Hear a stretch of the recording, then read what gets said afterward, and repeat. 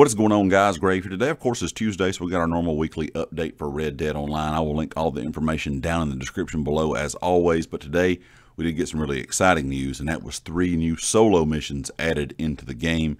And this is kind of a freelance prospect, some new solo play, some solo, they call it a source of employment for solo players.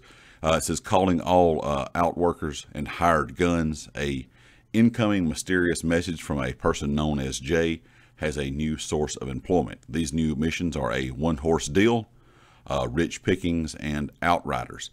It says each new mission features 3 difficulty levels. To launch this new thing, a new source of employment, check your mailbox at the local post office or your camp lockbox. It says view the telegram in your satchel to bring up any relevant information before setting out.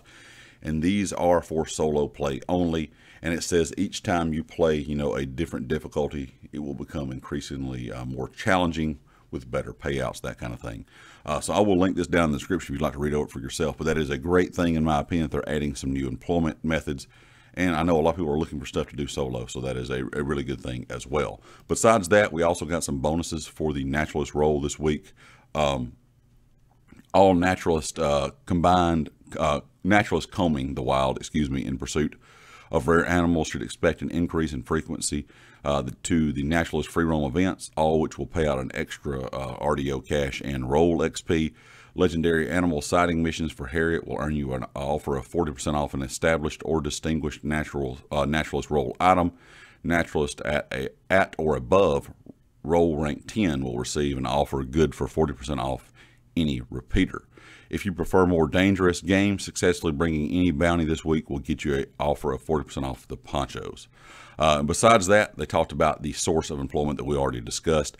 A few new limited time items in the store, or of course in the Wheeler, Rawson & Co. catalog.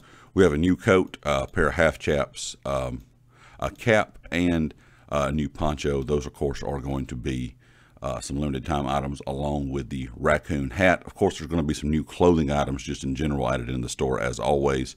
And also some discounts this week. The cost of the naturalist sample kit for the naturalist role will be 10 gold bars off, a 40% off the wilderness camp, 30% off the advanced camera, 30% off all stable stalls, 30% off everything in Gus's store, and 30% off all Missouri Foxtrotters and Mustangs.